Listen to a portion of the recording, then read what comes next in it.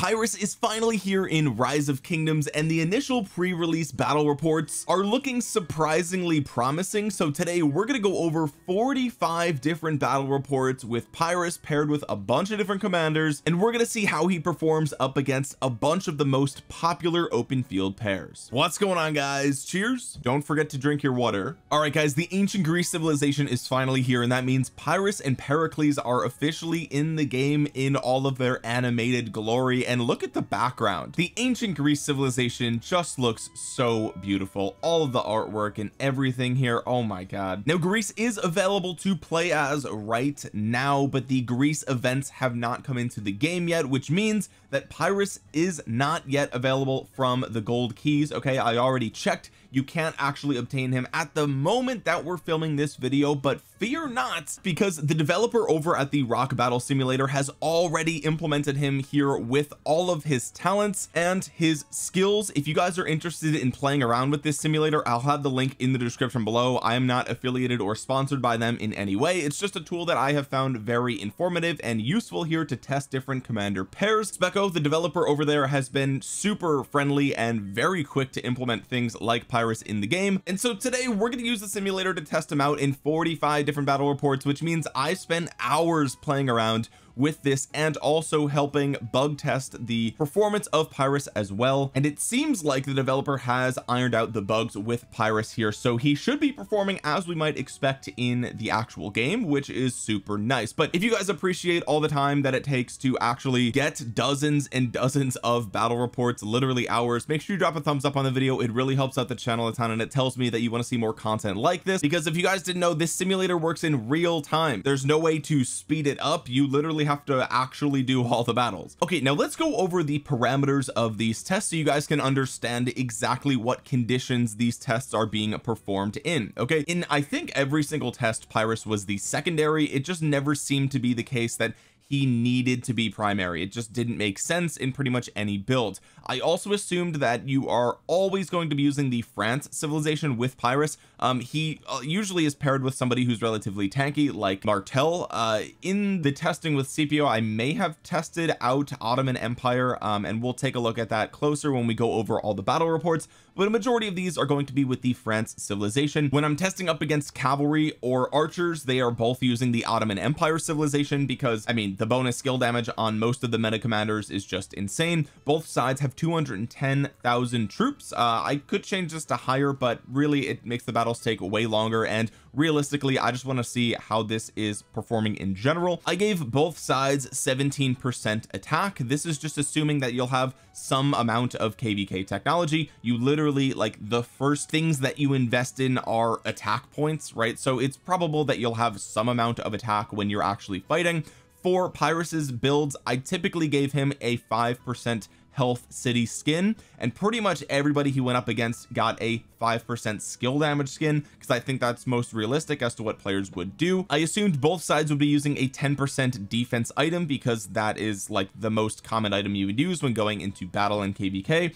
I also assumed both sides would be VIP 17 to 18. I assumed no iconic crystals, just in case you guys don't have any, and I also assumed 40% all damage for both sides. The reason for this is because and as some of you who have mentioned in these test videos, when you go into KVK and you finish building the Rune Crusader Fortress, everybody gets 40% all damage and 100% hospital capacity. That is just the passive buffs of being in the Lost Kingdom, so that is reasonable to assume that everybody would have 40% all damage. And this matters because while it's on both sides, you would think that it just evens itself out. It actually doesn't, because this doesn't implement things like shielding factor, healing factor, things like that. So the 40% all damage actually goes in favor of DPS marches, and I just wanted to make this the most fair that we could do it. Now you will also probably see the different talent builds that I use for both sides in the screenshots, but just in case, this is pretty much the only talent build that I used for Charles Martel in the testing. And this is, if you see Nevsky or any sort of cavalry commander, pretty much it's always all skill tree. Same thing with like Boudica testing and things like that. And then for equipment, I assumed a less than perfect build, because I think most of you guys,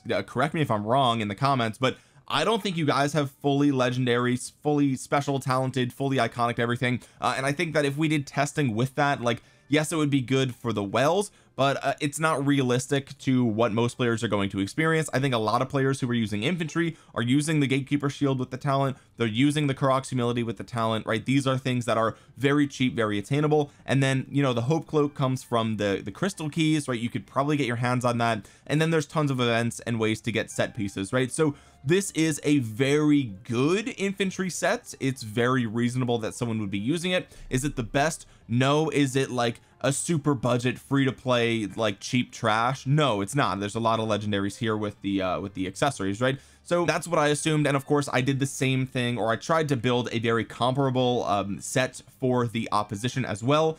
In every test result we're using an epic weapon with the talent and an epic legs with a talent, so keep that in mind. This is trying to be the most like average player assumptions that we can make here, okay? And with that being said, let's just jump right into the test results here, okay? So this is the first test result we have, and this is getting spicy already, boys. This is spicy. Okay, get your water, we're spicy today. We see Martel Pyrrhus defeating Nevsky Joan. This is one of the best open field, if not the best open field march in the game right now. I already, you're typing too fast. I know you're typing on the comments. Listen, in case you're wondering, okay, they won 3 times in a row. Okay, so 17k remaining, 38k remaining, 44k remaining. The Sev wounds here are a little bit worse for Nevsky, and here they're almost the same, but in every single testing Martel Pyrrhus beat Nevsky Joan. Now, does that mean Martel Pyrrhus 2 gold key commanders are meta? No. Does that mean that this is the best open field combination of the game? No. Okay, what does this mean? Well, I guess we'll talk about that. We'll talk about it later. We'll talk about my conclusions about Pyrrhus, okay? But I had to start with this because one of the things that I noticed about cavalry main players is they are very emotionally invested in being cavalry mains. And listen, I'm not trying to throw shade. I love cavalry mains. You guys are the backbones of most of the kingdoms, okay? We wouldn't be able to win KVKs without cavalry mains. Cavalry is the open field meta, okay? I love you guys, all right? I love you guys, but y'all deride Nevsky and Joan so hard that I had to do it. Yo, it's so funny to see cavalry mains commenting. Like when Zhuge Liang came into the game, everyone was in the comments like, oh yeah, well, just wait until you see the next cavalry coming out, they're gonna defeat them so hard. It's really cringe, right? And then I talk about Pyrrhus and everyone's like, oh, that's so funny that you think that Pyrrhus matters because cavalry are so dominant. It's sorry, I have to call you guys out. It's so funny. It's so funny. Cavalry mains are crazy, okay? And archer mains and infantry mains are no better, okay? Archer mains cry all the time about how they're not meta, and infantry mains are huffing on that copium. Guy, oh, infantry's good, guys, infantry's good, I swear. Infantry sucks. I'm an infantry main, I know it. Okay, anyway, I just went off on a crazy tangent. I'm sorry about that, okay? But yes, Martel Pyrrhus dominating Nevsky Joan. We'll talk about that later, but yes. Now I do also want to mention one thing. This is a 1v1, okay? We're doing a 1v1 test here, so this is not representative of being swarmed. It's not representative of AoE skill damage, of which we have here on Joan, okay? I'm not ignorant to those things. I know those things very well, which is why we're going to talk about the conclusions later. Okay, next we tested CPO with Pyrrhus up against Nevsky Joan. We see it beats them with 26k remaining, a little bit less Sev wounds. Here we see it wins again, almost 40k remaining and less Sev wounds, and here we see it wins again, 41k remaining, significantly less Sev wounds. So boom, Nevsky Joan 0 for 2, baby. Now of course we're testing infantry versus cavalry, right? So of course infantry are more tanky, you're gonna do better in 1v1s. Also infantry counters cavalry, also cavalry are faster, so they might be able to run away. Okay, I know all these things, don't comment it because I know, okay? I hear you, okay? Cavalry's very good, no one's denying that. It's just I like to make fun of you guys a little bit because it's fun. Next we try CPO Pyrrhus versus Nevsky Minamoto, because I thought, okay, it's odd to me that Pyrrhus is beating the best open field march in the game. Let's try a better dueling pair, right? Nevsky Minamoto is better at dueling than Nevsky Joan, and we see that we got 32k remaining here, but Nevsky Minamoto does lose. Second result, ooh, we flipped the tides, baby. Nevsky Joan is winning with a very small amount of troops remaining and very similar Sev wounds. And third result, boom, Nevsky Minamoto wins again by just a smidgen, by just a hair. But here we could see that even though the cavalry are supposed to be countered by infantry, they're winning. Okay, Nevsky Minamoto is very good at dueling. So do you feel better, cavalry mains? Okay, we're good. Okay, no hard feelings. Okay, let's move on to the next test. Oh, I did it one more time. I did this test one more time, and we see here that your boy CPO Pyrrhus does win. So it was about 50-50, but you could see that the Nevsky Minamoto performs really well in 1v1s. Here we tested Martel Pyrrhus up against Nevsky Minamoto once again, because this is a good 1v1 duel, and we see Martel Pyrrhus loses 12k remaining here. Second test, we see Martel Pyrrhus loses again, 15k remaining, and third test, a mere 177. This is basically even, guys. This is pretty much a tie, but you can see that Martel Pyrrhus does lose every single battle against Nevsky Minamoto. All right, so even though it's 1v1s and infantry typically do well there, they're losing here. Okay, next we tested out Martel Pyrrhus versus Minamoto Cao Cao. Now the reason that I did this is because I wanted to test this in a scenario that is realistic, right? Pyrrhus is a KVK1 commander. He is a gold key commander, and he would probably be going up against Minamoto Cao Cao's quite frequently in KVK1, in fact. So I wanted to see how well they perform, and they dominate. Now let me just be clear, museum buffs are turned on in the simulator. For this, I probably should have turned it off, right? I probably should have, but let's just be clear about one thing. We have double museum buffs active here and only one museum buff active here. Minamoto's relic is insane. Cao Cao's is okay, giving some nice health, and they're still losing to a march that has only one relic. Okay, so imagine Pyrrhus with a relic. Ooh, baby. So absolute domination here, absolute domination, just completely melts, destroys him. Okay, so Martel Pyrrhus is going to absolutely in KVK1 obliterate any cavalry. Okay, it's going to be Exodia obliterate for your boys. All right, so Pyrrhus is going to be insane in KVK1, assuming that you can even get your hands on them, because gold key commanders, you know, they come around pretty rarely for free to play and low spenders.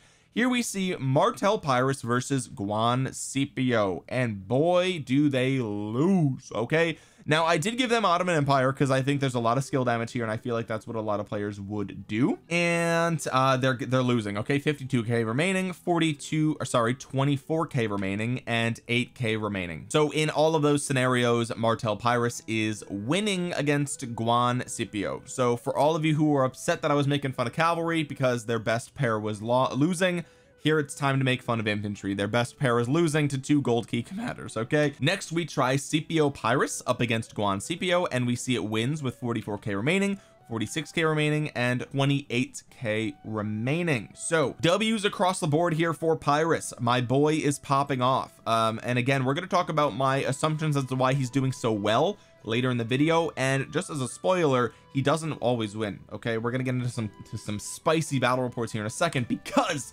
we bring out Thutmo's YSG, baby. We haven't seen any archers yet. Okay, we haven't seen any archers in the video, and this is a KVK1 scenario, and boy does it win. Okay, now again, museum relics are turned on. These both have insane relics, so it's a little bit unfair, but I suspect that this would be the outcome regardless of relic presence. Thutmo's YSG not only performing super well here, but also double AoE. Whoo, just a way better pair. We see they win again and again by very hefty margins, with tons of troops remaining. So Thutmo's YSG popping off, absolutely the bane of Martel Pyrrhus's existence. And we have El Cid. Okay, another KVK1 pairing that you would potentially see, El Cid YSG, 2.8k remaining. So right off the bat, you could see just how much worse El Cid is than Thutmo's. I mean, El Cid is embarrassingly bad, but he still wins. He wins here by way more, and here by 18. So lots of variability here in El Cid's kit, but he does win every single time, as you might expect, because we see archers versus infantry. So in KVK1, yes, you're gonna dominate, you're gonna wipe the floor with cavalry, but you are gonna get spanked around by those archers, and that is what we expect. It's rock paper scissors, right? Next we move on to Scipio Pyrrhus versus El Cid YSG, just out of curiosity. Okay, just out of curiosity, it does win, and it loses here. Bro, Scipio losing to El Cid, what is going on? Okay, and then they win here, so it's a little bit of a toss-up. They're pretty even. I would say the probability that you have these two armies going up against each other in real life is very low, because if you're using Scipio, you're in Season of Conquest or KVK3, and if you're in KVK3 or Season of Conquest, you are not using El Cid primary, or at least God help you if you are. Okay, So this is not very, you know, it's not really going to happen. I was just curious, and it's about 50-50. I would say El Cid YSG typically wins. Next we move on to a meta pairing. Okay, CBO Pyrrhus versus Boudica Zhuge and bro, 105k remaining, yo, double the Sev wounds. Boudica Zhuge is just popping off. This is such a good pairing in Rise of Kingdoms. It's insane. Here we see 95k remaining, 108k remaining. It is no contest, no competition. It just melts them. Okay, absolute destruction, no question about it. Next we have Martel versus Martel. Okay, Pyrrhus versus Richard. Who wins? Now first of all, look at this, 7 minutes. It took 7 minutes for this battle to complete. So again, please drop a thumbs up on this video and subscribe for more. This video took a long time to make. Okay, this is just for one battle report, 7 minutes. All right, obviously very tanky on both sides. Richard does win, 170k remaining. That is from the healing and shielding are OP in 1v1s. I was just curious to see if the damage output from Pyrrhus could overcome the healing of Richard. It can't. Okay, this is the second report and the third report. Okay, like all these taking 6 minutes. Jesus Christ.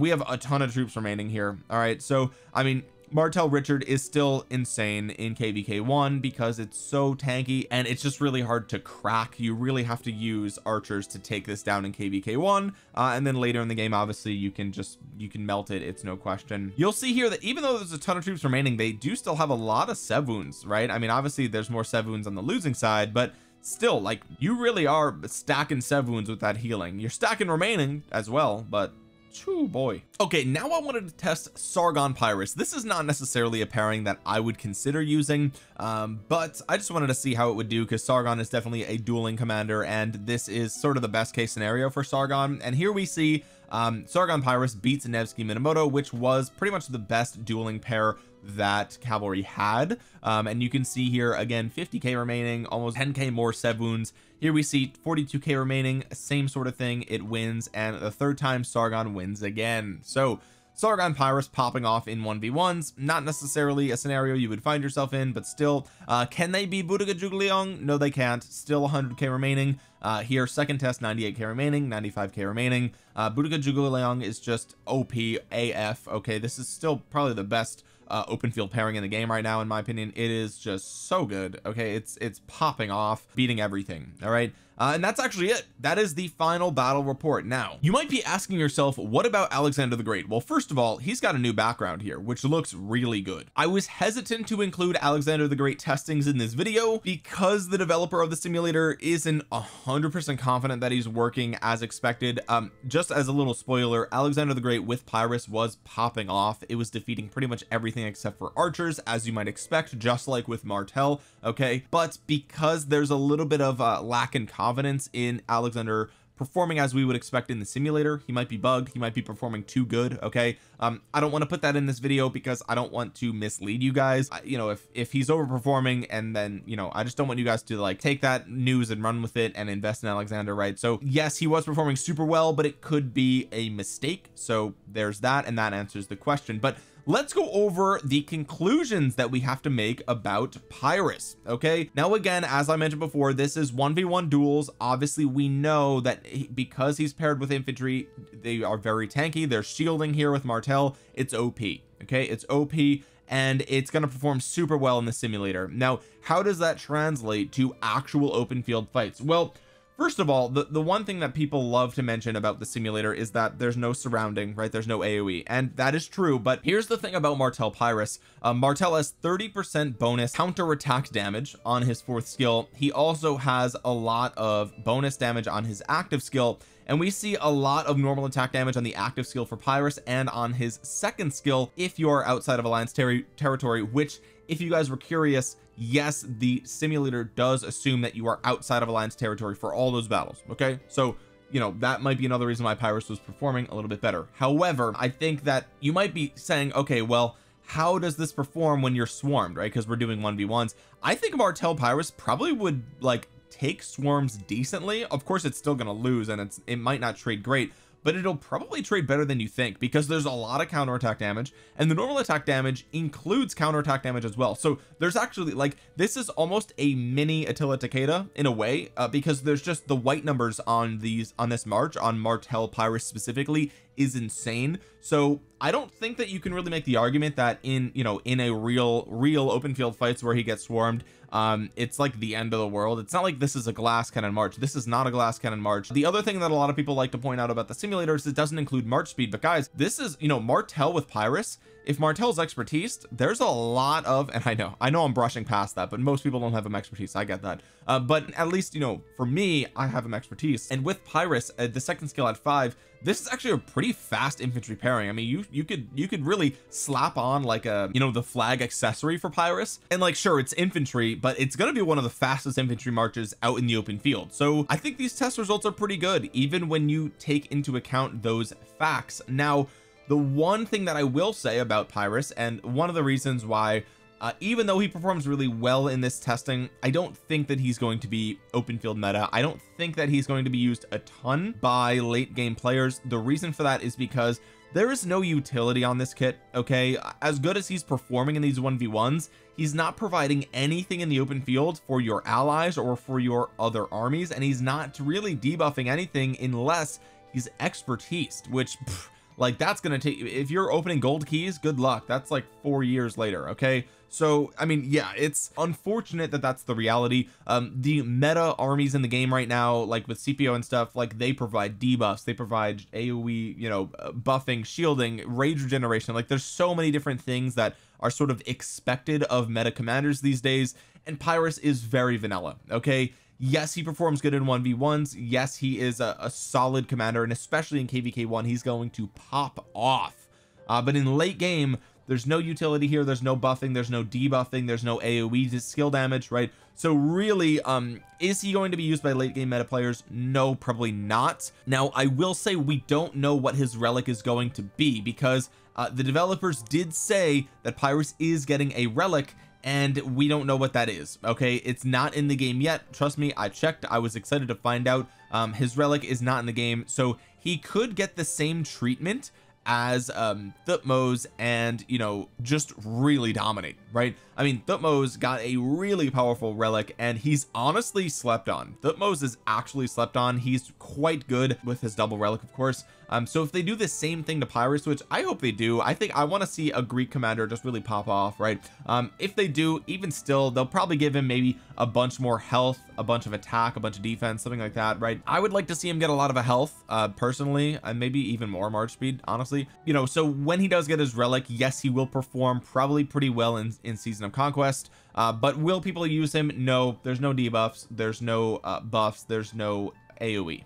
Then those are like the 3 main things that you need. So will he perform decently? Yes, but there's really no reason to use him. However, what I will say is, for free to play and new players, specifically new players, he's really interesting. Okay, also for whales in the early game, of course, but most of you are not. I think he's super interesting, right? Because now we have another gold key commander who is infantry, who's actually pretty good. One of the things about Martel is that he's really like solid for a long time. Is he meta anymore? No, but can you use him in Season of Conquest and like perform okay, at least compared to other kvk 1 and 2 commanders? Yes, okay, you can. I know whales hate to hear that, but like the reality is Martel is okay in kvk 3 and Season of Conquest. He's not complete trash. Again, I'm not saying he's meta, but he is something that you could consider possibly using, okay, with his double relic. And now Pyrrhus, I think, enters in that same realm. I think he is in the same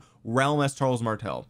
And so for new players, this, especially considering his relic could be really good, this is another tool that they have going into Season 3 and Season of Conquest that they have in their arsenal to sort of almost compete with the players who've been playing for a long time. Okay, is that copium? Maybe a little bit. Okay, maybe a little bit, but I think that he is performing better than players expected, and I think he will be used more than players expect as a gold key kvk1 commander. He's pretty tanky, he's got a lot of march speed, and the white number damage here is really good with Martel. And when he's paired with CPO, I mean, CPO just you know, CPO already pops off. They both have shielding, and there's a lot of synergy with the bonus damage here when you get a shield. There's some tankiness here. there's a lot to love about a lot of these pairings. And again, I didn't even talk about Alexander the Great, but I think Alexander the Great is probably like one of the best pairings for him, which is great because they both are, you know, the Greek commanders. But I would say probably Alexander primary for the attack tree, just to deal more damage, which, you know, you could really get into, you know, how does that affect kvk2. We didn't even touch about that in this video because I couldn't really test Alexander the Great. But yeah, I think there's a lot of usability with Pyrrhus. He's not late game meta, but he is a really solid early game commander, and he can be used in the late game by new players, at least until they catch up with the meta. Okay, this video was a little bit longer than I thought it would be. Hopefully you guys enjoyed it, and if you did, drop a thumbs up on the video. It really helps out the channel a ton. It helps get this video out into the YouTube algorithm so other Rise of Kingdoms players might see it. If you're new here, consider subscribing to the channel and clicking the bell to be notified the next time that I upload a Rise of Kingdoms video. I have hundreds of videos on Rise of Kingdoms, so if you're a new player, check out all of my other guides and my beginner's guide in the description below. Comment down below your thoughts on Pyrrhus. Did he perform better than you thought? Did he perform as good as you thought, or was, you know, did you expect him to be even more powerful? I would love to hear from you guys in the comment section below. With that being said, guys, thank you so much for watching. This has been Omniarch. I will talk to you guys again soon. Peace.